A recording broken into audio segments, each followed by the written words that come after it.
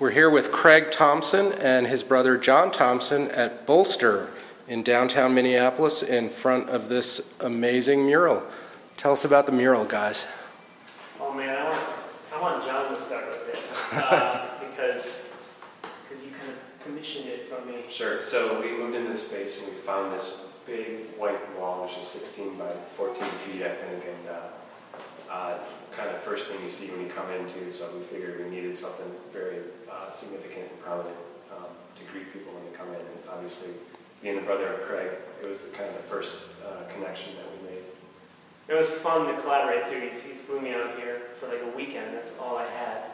Unfortunately, I was sick, and I actually didn't put any of the paint on the wall. That was Jon and Andrew. I think Jason did some painting. But I had like a weekend at Jon's house where I was, we were collaborating on ideas and then quickly drawing and inking a proportionate design.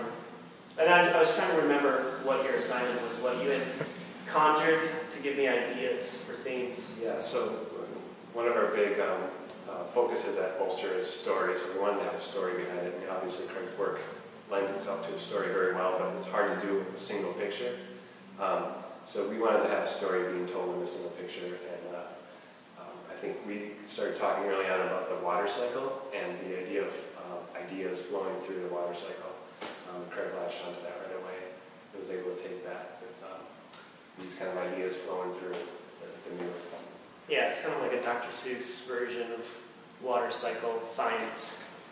I wish we had Amy here to describe what happens with water. But you know, elementary style stuff of precipitation, filtration, evaporation, and this creative flow.